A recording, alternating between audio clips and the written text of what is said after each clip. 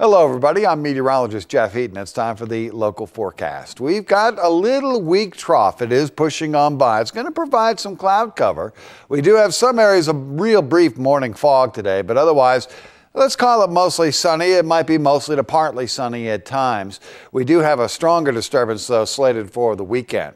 Now, for daytime highs today on the coast, mid to upper 50s, partly cloudy sky. And we'll see a little increase in fog tonight, probably. Lows dropping down to the low to mid 40s. Moving inland, brief morning fog burning off to a mostly sunny sky, partly cloudy at times. Highs in the upper 50s to low 60s. Overnight lows cold again tonight, low to mid 30s.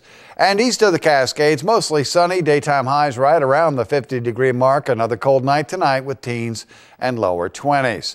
On the extended outlook, a stronger cold front coming in for Saturday. That's going to be definitely bringing in some colder air, probably, at least for Saturday, bringing in some rain. If there's a forecast question, it's what's going to happen on Sunday.